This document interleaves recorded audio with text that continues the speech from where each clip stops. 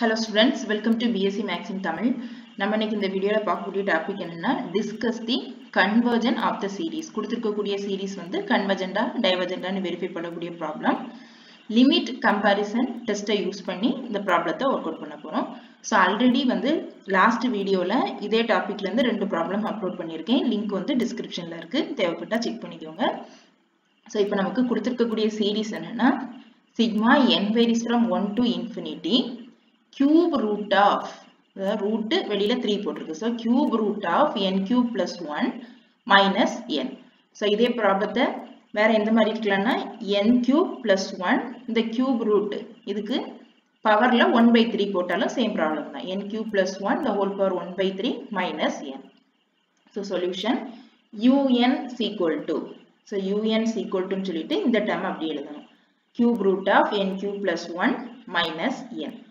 Next, cube root of n cube plus 1.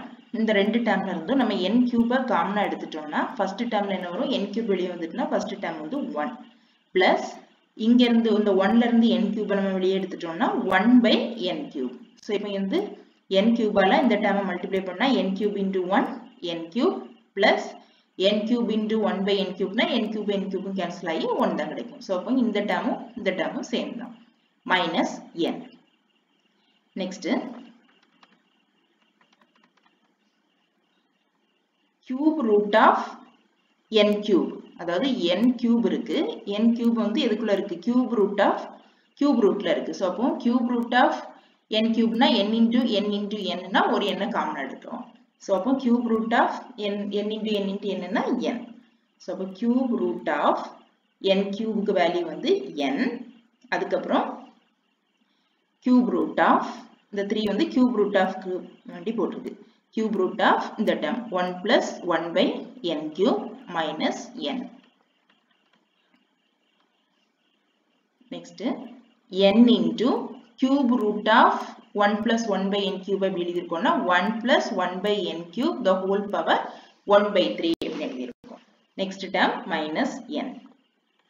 Next, இந்த first term and இந்த second term இந்த ரெண்டு termல இருந்தும் என்ன காமனா எடுக்கிறோம். சோ அப்ப என்ன காமனா எடுத்துட்டோம்னா first termல என்ன இருக்கும், 1 plus 1/n cube the whole power 1/3 minus second termல இருந்து n வெளியே வந்துட்டுனா என்ன வரும், 1.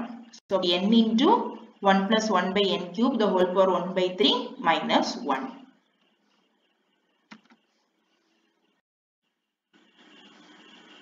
So நமக்கு previous termல கிடைச்ச step வந்து n into 1 plus 1/n cube the whole power 1/3 minus 1.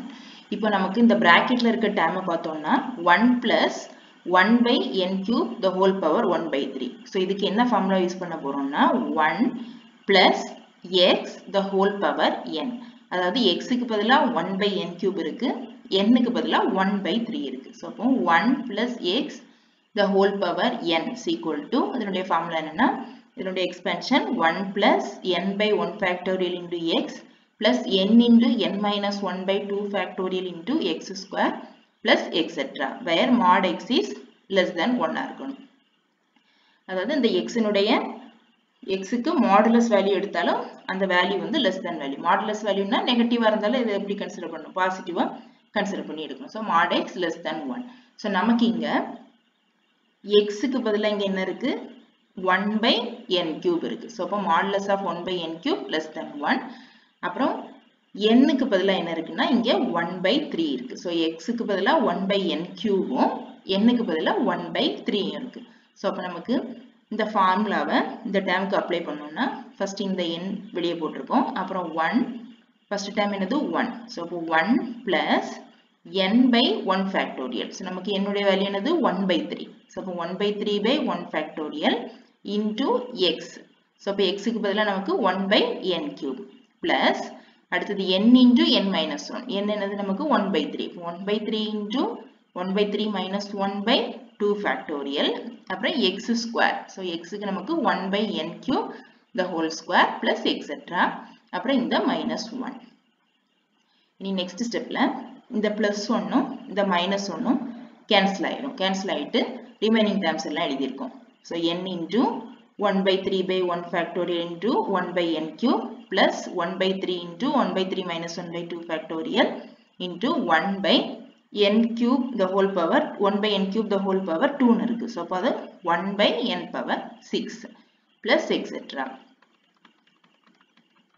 So next என்ன பண்ண போறோம்னா இந்த n அப்படி இருக்கு. அப்புறம் இங்க 1 by n cube இருக்கு. இங்க 1 by n power 6 இருக்கு. அப்ப ரெண்டு டேர்ம்லயே 1 by n cube வந்து காமனா இருக்கு. So அந்த 1 by n cube நம்ம காமனா வெளிய எடுத்துட்டோம்னா 1 by n cube வெளிய வந்துட்டுனா இந்த first termல என்ன இருக்கு 1 by 3.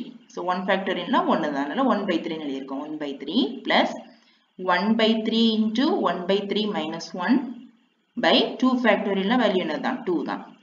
Next 1 by n power 6ல வந்து நம்ம 1 by n cube வெளிய எடுத்துட்டோம். So அப்ப ரிமைனிங் என்ன வரும் 1 by n cube plus etc. So நமக்கு அப்போ un is equal to இங்க கேன்சல் பண்ணிட்டோம்னா நியூமரேட்டர்ல டினாமினேட்டர் ஒரு n கேன்சல் ஆச்சுன்னா 1 by n square into 1 by 3 plus 1 by 3 into 1 by 3 minus 1 by 2 1 by n cube plus etc. இது வந்து நமக்கு un. So நம்ம லிமிட் கம்பேரிசன் டெஸ்ட்டை யூஸ் பண்ணும்போது கொடுத்திருக்கக்கூடிய un ல இருந்து சிக்மா un ல இருந்து un தனியா எடுத்துட்டு அந்த un நம்ம இந்த ஃபார்மட்ல எழுதி இருக்கோம். நெக்ஸ்ட் லிமிட் கம்பேரிசன் டெஸ்ட் போடும்போது எப்பவுமே இந்த un ல இருந்து காமனா இருக்கக்கூடிய இந்த வெளியில காமனா இருக்கக்கூடிய டேர்ம் என்ன எடுப்போம் vn கன்சிடர் பண்ணுவோம். சோ அப்ப consider vn is equal to 1 by n square. So அப்ப un ஓட வேல்யூ இது vn ஓட வேல்யூ 1 by n square. இனி என்ன பண்ணனும்னா limit n tends to infinity un by vn ஓட வேல்யூ வந்து ஃபைனைட்டா வருதான்னு செக் பண்ணனும்.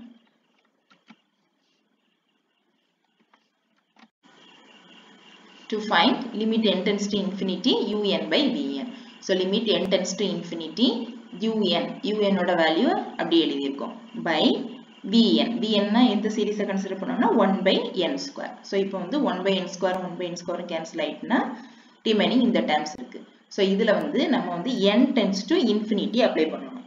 இந்த ரெண்டு டேர்மும் கேன்சல் ஆயிட்டுனா இந்த இருக்கக்கூடிய டேர்ம்ல வந்து n tends to infinity apply பண்ணனும். So அப்ப n tends to infinity போடும்போது நமக்கு ஃபர்ஸ்ட் டேர்ம் என்னது 1 by 3 அப்படி இருக்கும் பிளஸ் இப்போ வந்து இந்த term 1 by 3 into 1 by 3 minus 1 by 2 into 1 by n cube இருக்கு.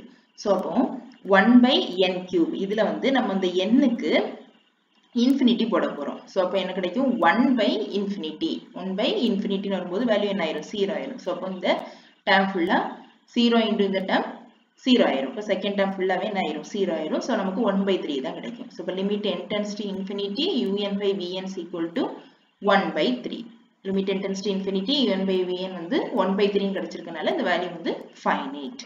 சோ அப்போ ஃபைனைட் வேல்யூ கிடைச்சுனா நமக்கு பை லிமிட் கம்பேரிசன் டெஸ்ட் இப்படி நம்ம என்ன சொல்லலாம்னா sigma un and sigma vn converge or diverge together. அதாவது sigma நமக்கு இந்த value finite ஆனதனால limit comparison test படி sigma un and sigma vn converge or diverge together. அதாவது sigma vn பொறுத்து sigma vn convergent இருந்தா sigma un convergent இருக்கும், sigma vn divergent இருந்தா sigma un divergent இருக்கும். சோ அப்ப வந்து நம்ம லாஸ்ட் sigma vn வச்சு இத சொல்லணும். சோ அப்ப sigma vn is equal to sigma 1 by n square. Sigma vn என்னது sigma 1 by n square is of the form sigma 1 by n power p ங்கற ஃபார்மட்ல இருக்கு. sigma 1 by n square ங்கிறது sigma 1 by n power p ங்கற ஃபார்மட்ல இருக்கு.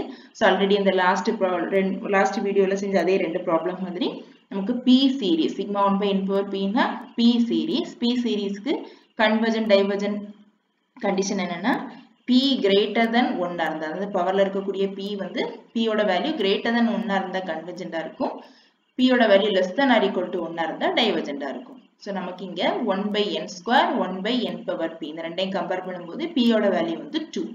So p is equal to 2. So அப்ப நமக்கு p ஓட value வந்து greater than 1 இருக்கு. Therefore sigma vn is convergent. Sigma vn convergent இருக்கிறதுனால sigma un is also convergent. Thank you students.